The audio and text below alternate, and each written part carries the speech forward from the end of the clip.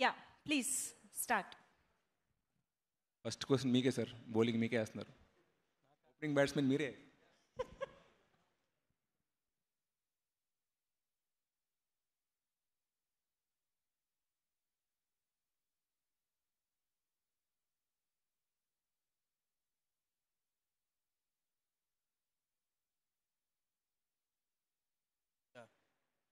Hello, yeah Rakesh గారు.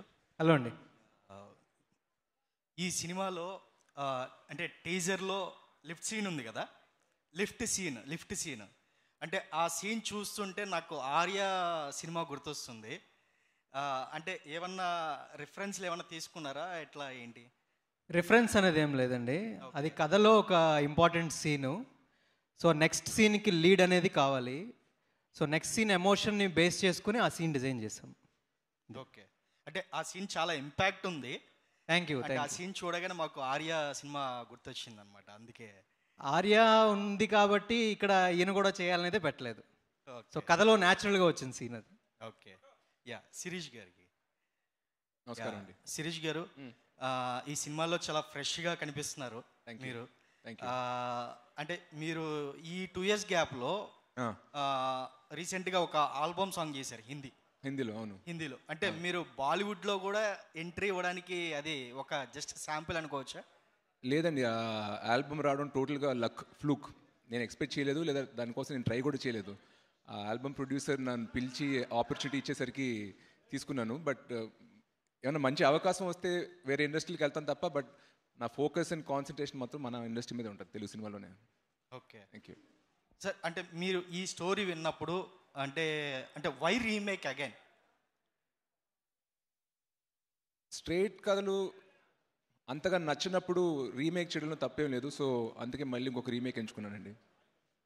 శిరీష్ గారు, మీరు ఇప్పటి వరకు లవర్ బాయ్ గాను పక్కింటి కుర్రాడు గానే కనిపించారు. మాస్ హీరో కథలు మీ దగ్గరికి రావట్లేదా? మీరు వాటిని చూస్ చేసుకోవట్లేదా? మనం ప్రిపేర్డ్గా ఉన్నప్పుడు అవి మనకు వస్తాయి. సో నేను ఇంకా అవి చేయడానికి రెడీగా లేని అనుకుంటున్నాను. మేబీ బట్ త్వరలో ఇంకొన్ని 2-3 సినిమాల తర్వాత అలాంటి పాత్రలు పోషించడానికి నేను రెడీగా ఉంటా. అప్పుడు మేబీ మాస్ కథల కోసం వెతికి అలాంటి సినిమాలు చేస్తాను. పాన్ ఇండియా సినిమా మరి ఎప్పుడు ఆశించవచ్చు మీ దగ్గర నుంచి? ఏంటండి pan India cinema? Pan India సినిమానా? అవి మనం ప్లాన్ చేస్తే కొన్నిసార్లు అయిపోతాయి. ఇప్పుడు మన కార్తికేయ కానీ పుష్ప కానీ స్టార్ట్ చేసినప్పుడు పాన్ ఇండియా అనుకుని స్టార్ట్ చేయలే, బట్ అలా అయ్యే.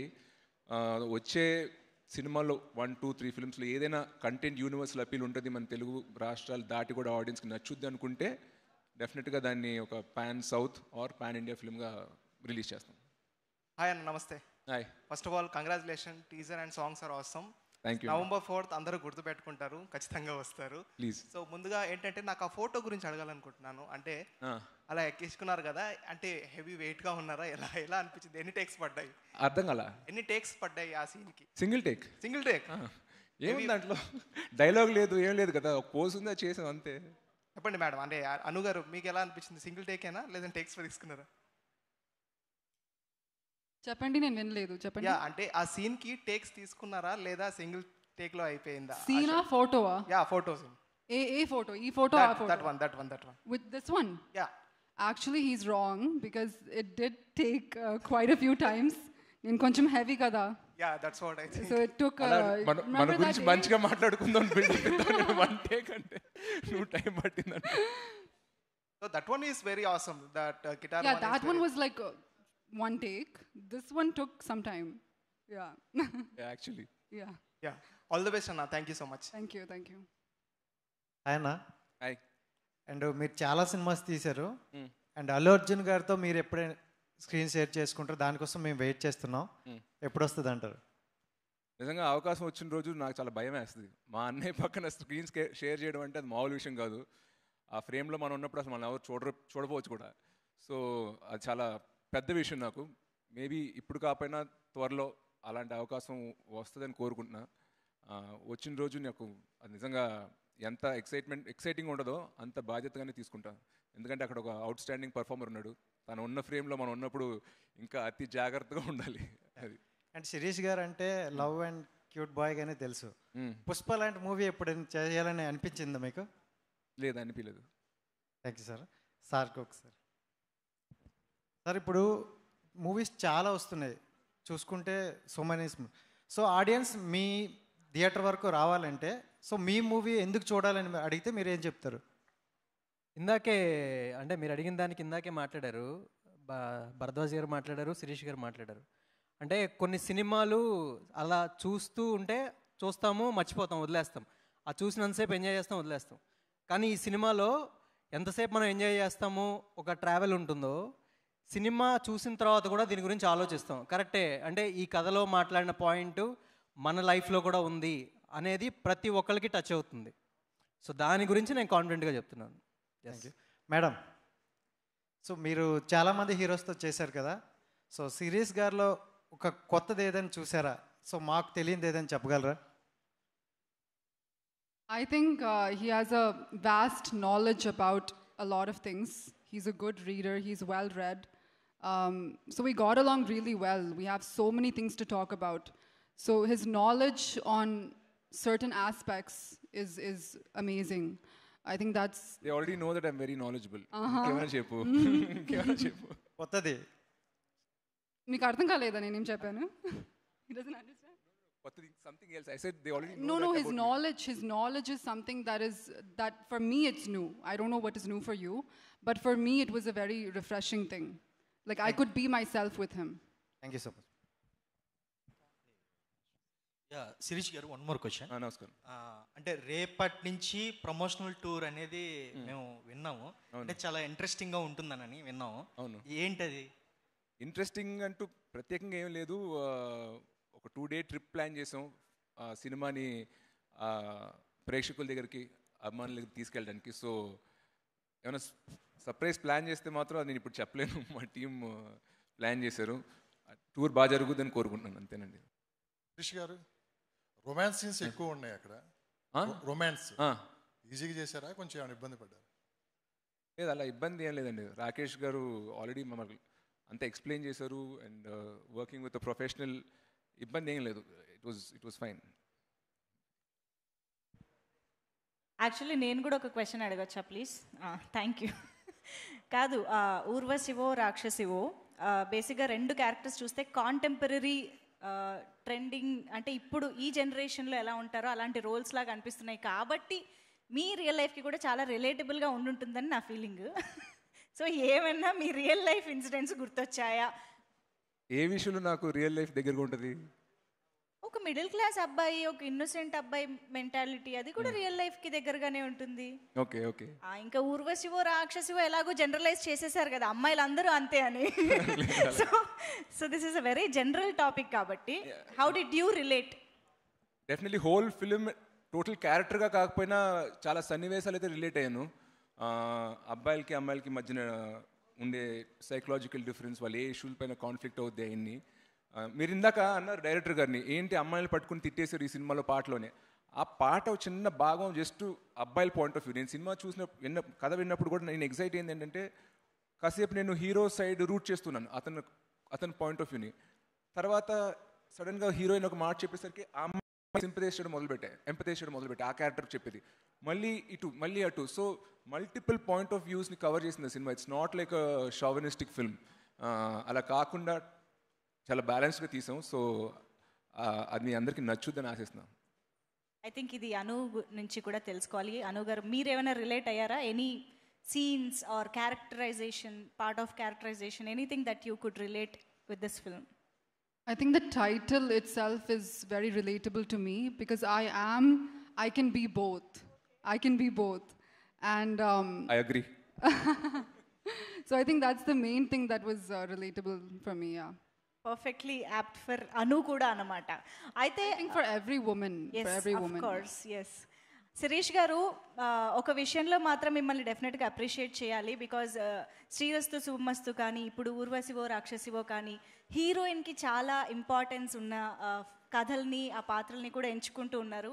అసలు మీ ధైర్యం ఏంటి ఇలాంటి కథల్ని ఎంచుకోవడం వెనుక? మనం ఎక్కడైనా తగ్గినా కూడా వాళ్ళు లాగేస్తారని. అలానే లేదండి. ఇప్పుడు లవ్ స్టోరీ అన్నప్పుడు ఉత్తి బాయ్ పాయింట్ ఆఫ్ వ్యూ చూపిస్తే బోరింగ్ ఉంటుంది అన్న. సో అందుకే న్యాచురల్గా బై డిఫాల్ట్ కొత్త జంట తీసుకో లేదా శ్రీరస్తు తీసుకో లేదా ఈ సినిమా లవ్ స్టోరీస్ అన్నప్పుడు న్యాచురల్గా అబ్బాయి అమ్మాయిది 50-50 రోల్ ఉంటుంది. అండ్ ఈ సినిమాలో ఐఎమ్ మేబీ స్క్రీన్ టైమ్గా తెలియదు కానీ బట్ ఇంపాక్ట్గా నా రోల్ కన్నా అను రోల్ ఎక్కువ ఉంటుంది అనమాట. తన బిహేవియర్, తన రియాక్షన్, తన యాటిట్యూడ్ బట్టే కథ ముందుకు వెళ్తూ ఉంటుంది. So I'm happy being a part of a story which is very women centric. Waiting to watch this film. And Rakesh Shashi గారు మీరు చెప్పండి, శిరీష్ గారి గురించి మాకు తెలుసు he is very passionate and he always want to give that best take for every shot. తో what is his speciality అని మీరు చెప్తారు, చెప్పండి. అంటే ఇప్పుడు ఈ సినిమాలో ప్లే చేసిన క్యారెక్టర్ ఆయన రియల్ లైఫ్ క్యారెక్టర్కి కొంచెం అవే ఉంటుంది. అంటే ఆయన ఎలా పుట్టారు, ఎలా పెరిగారు, వీటన్నిటికీ ప్లస్ సినిమాలో ప్లే చేస్తున్న శ్రీకుమార్ క్యారెక్టర్కి. సో దీనికి కొన్ని రోజులు ముందే వర్క్షాప్ చేసాం. ఆ వర్క్షాప్లోనే టోటల్ క్యారెక్టరైజేషన్ కానీ, ఆ బాడీ లాంగ్వేజ్ కానీ, మ్యానరిజం కానీ పట్టేసుకున్నారు ఆయన.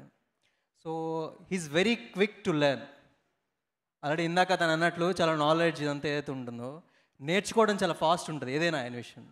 సో దాంతో ఈజీగా నాకు స్క్రీన్ మీద ఇప్పుడు రేపొద్దున ఎవరైనా చూసినా కూడా శిరీష్ గారు కనబడరు, అక్కడ ఓన్లీ శ్రీకుమార్ అనే క్యారెక్టరే కనబడుతుంది. సో మొత్తానికి November 4th ఊర్వశివో రాక్షసివో వచ్చేస్తుంది. యూత్ఫుల్ ఎంటర్టైనర్ అని టీజర్ అవి చూస్తే కూడా అర్థమైపోతుంది. సో టార్గెట్ ఆడియన్స్ కూడా అందరూ యూత్ మొత్తం థియేటర్కి దండయాత్ర చేయొచ్చు అన్నమాట. Thank you so much everybody. Any more questions from media? Yeah please. Director గారు, మేము ఆడియన్స్ థియేటర్లోకి వచ్చినప్పుడు ఏదైనా సాటిస్ఫై మూమెంట్ ఉంటుంది, మా సోల్ సాటిస్ఫై చేసే ఒక మూమెంట్, అలాంటి మూమెంట్స్ ఎన్ని ఉన్నాయి ఈ మూవీలో? ఎన్ని అంటే కౌంట్ చెప్పలేను కానీ ఎవ్రీ 2-3 minutes ఆర్ క్యూట్, పక్కింటి అబ్బాయిగానే కనిపిస్తున్నారు. మీ నుంచి వేరే జోనర్ని మేమైనా ఎక్స్పెక్ట్ చేయొచ్చా? యా, నాకు అదే చేసి కొంచెం బోర్ కొట్టట్లేదు కానీ ఇంకేమైనా చేస్తే బాగుంది అనిపిస్తుంది. వచ్చే 1-2 సినిమాల్లో ఇంకా వేరే ఇంట్రెస్టింగ్ క్యారెక్టరేషన్ కోసం చూస్తున్నాం. యా, డెఫినెట్లీ ఆ కొత్తదనం అయితే మీరు చూస్తారు. అను మ్యామ్, అల్లు అర్జున్ గారితో మీరు వర్క్ చేశారు అండ్ అల్లు శిరీష్ గారితో కూడా వర్క్ చేశారు. Who is the cutest and naughty? మీకు వేరే క్వశ్చన్స్ లేదా? కొంచెం మంచి క్వశ్చన్ అడగండి ప్లీజ్, నేను వెయిటింగ్. అవునా? ఈ మూవీలో మీకు నచ్చిన ది బెస్ట్ సీన్? అది చెప్పకూడదు కదా, అది మీరు చూడాలి సినిమా. చాలా సీన్స్ ఉన్నాయి కదా, ఈ సీన్స్లో మీకు నచ్చిన best scene? I think I really liked the office sequence, the sequences that we first నుంచి మాట్లాడుతున్నా. So my first question is Allu Sirish గారికి, ఇప్పటి వరకు మీరు చేసిన క్యారెక్టర్స్ అన్నీ చాలా డిఫరెంట్గా ఉంటాయి as they side, but first time మీరు ఈ స్క్రిప్ట్ విన్నప్పుడు ఈ క్యారెక్టరైజేషన్లో మీకు ఏం డిఫరెంట్ పాయింట్ లైక్ అట్రాక్ట్ చేసింది ఒప్పుకోవడానికి ఈ స్క్రిప్ట్ని? నాకు నచ్చింది ఏంటంటే ఒకటి, ఈ క్యారెక్టర్ నా దగ్గర నుంచి, నా రియల్ లైఫ్ నుంచి చాలా దూరంగా ఉంది. అండ్ ఇప్పటివరకు అలాంటి క్యారెక్టర్ నేను ఎప్పుడు ప్లే చేయలే. వెరీ ఇన్నోసెంట్, సాఫ్ట్ స్పోకెన్, భయపడుతూ అమ్మాయి చుట్టూ తిరుగుతూ అలాంటి భయపడే క్యారెక్టర్ నాకు ఇంట్రెస్టింగ్ అనిపించింది.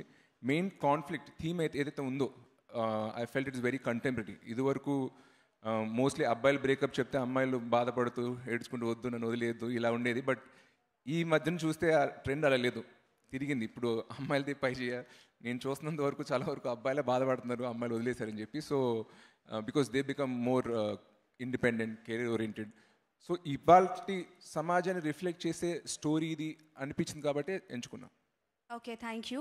అండ్ అను గారు, ఇప్పటివరకు మీరు శైలజారెడ్డి మూవీ చేశారు కదా, శైలజారెడ్డి గారు అల్లుడు. సో అందులో మీ క్యారెక్టరైజేషన్ చాలా టఫ్గా ఉండేది అండ్ ఇది కూడా వన్ టైప్ ఆఫ్ ఒక ఉమెన్ ఓరియంటెడ్ అనే చెప్పాలి కదా. సో ఈ స్క్రిప్ట్లో మీకు బాగా నచ్చింది? Can you ask me again? I didn't understand.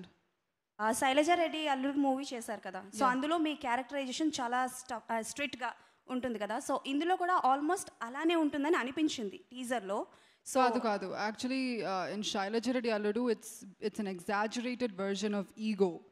You know, like Maruti has that thing where he gives a disorder to his characters. So adi oka ego exaggerate chesi oka ammai adi. That is not what this film is about. This film is like a total different thing and it's not about ego. I play Sindhu, who is a very ambitious woman who doesn't give much love, who doesn't give much importance to love in her life at that phase in her life. So it's nothing like Shailajareddy Alludu. ఇప్పటివరకు చేసిన characters కన్నా ఈ character డిఫరెంట్గా ఉంటుందా? Yes, I believe so, yes. And director గారు, మీకు చాలామంది females ఉన్నారు ఇండస్ట్రీలో, సో ఈ కైండ్ ఆఫ్ క్యారెక్టర్ చేయడానికి. సో వై అను గారిని ఎందుకు చూస్ చేసుకున్నారు? Any particular reason? అంటే మనం క్యారెక్టర్ అనుకున్నప్పుడు ఫస్ట్ ఒక వాళ్ళు మైండ్లోకి వస్తారు కదా, అది అను. That's it. అంతే. Wow. Thank you so much. That's wonderful. Thank you so much everybody, and thank you so much Sirish garu, Anu Emmanuel garu and Rakesh Sashii garu for joining this. Thank you so much, and Atitwa